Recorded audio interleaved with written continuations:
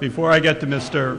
Lang, I'd like to have a sense of whether you folks are ready to have a vote after the proponent speaks on the Lang amendment. All those in favor of having a vote at this time, raise your voter card. If you want to hear more, okay, all those in favor, down cards.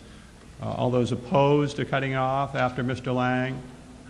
All right, we're going to cut it off after Mr. Lang. I've had a request for a point of order from Ms. Woolsey, and I got a point of order to Mr. Nichols after Ms. Woolsey. Ms. Woolsey, your point of order?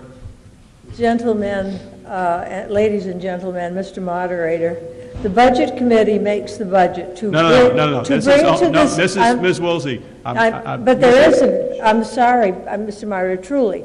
The budget is only set up by the Budget Committee to bring to this deliberative session. This is where the budget is finalized. Yeah, and that's what I'm trying to get to see what that number is going to be. Mr. Nichols, do you have a point of order? Okay. Okay.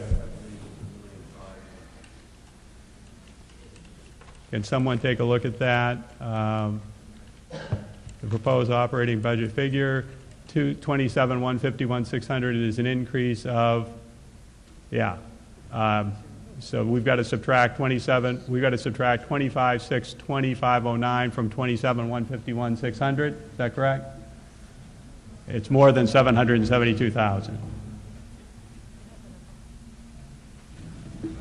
I have the number over here. It's $1,531,091. 1531 091.